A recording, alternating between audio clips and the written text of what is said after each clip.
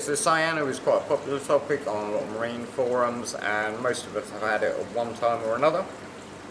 It's usually red in colour and resembles sort of a jam consistency, often in big blobs in low flow areas of the tank. You can also get other colour forms such as green and black as well, although the vast majority of hobbyists will only experience the red one. Now in a new aquarium this is quite a common thing in the first few weeks, because when the aquarium is all new and there's not a lot of algae within the system to process nutrients, Cyano Bacteria, which are actually a bacteria rather than algae, are the first things to utilise those nutrients. The bacteria themselves are clear, and the waste of the bacteria is brightly coloured, red or blue or green or whatever. It will often seem to be growing in the lowest flowest areas of the tank, but that is actually just where the waste from the bacteria is accumulating. So putting a power head there to spread the waste around the tank doesn't actually get rid of the cyanobacteria in any way at all. There's various chemical products you can use to it, but it's very simple to eliminate and there's no need to resort to those. So how do we get rid of it?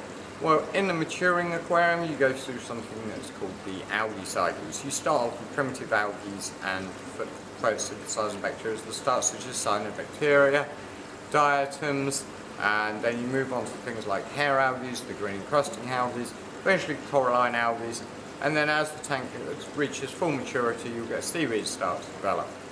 Now in the start those cyanobacteria got free rein, so they'll spread quite quickly because there's none of the higher forms of algae there to outcompete them for their food supply.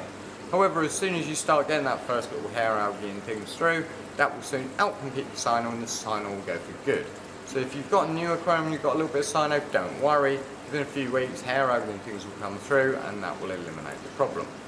However, you also see it quite often in an aquarium that's been running for a while and suddenly cyano will spring up in the aquarium. The reason it sprung up is usually 9 times out of 10 down to a salinity swing. So you will usually find your salinity is either off, too high or too low, or it is wandering and they're swaying more than half a point over the course of a week.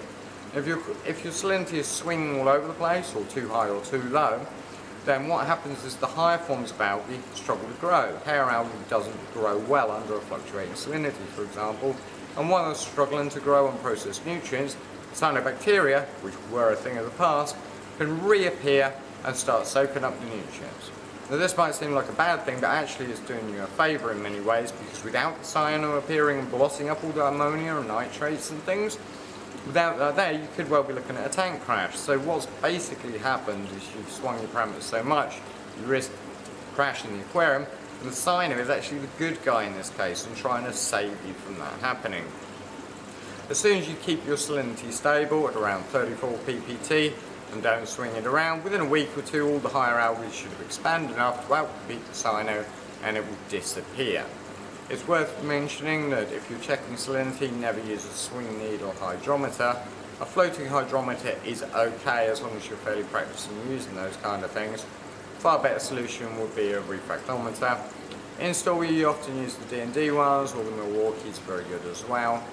Check your salinity using calibration fluids to ensure that it's reading correctly, and keep it between 34 and 34.5 ppt at all times. And if you can keep it within that narrow range, the cyano will disappear very quickly, and also the other benefits of keeping your temperature and salinity very nice and stable is you're going to end up with less nitrate, less phosphate, and a lot of other less problems in the aquarium as well.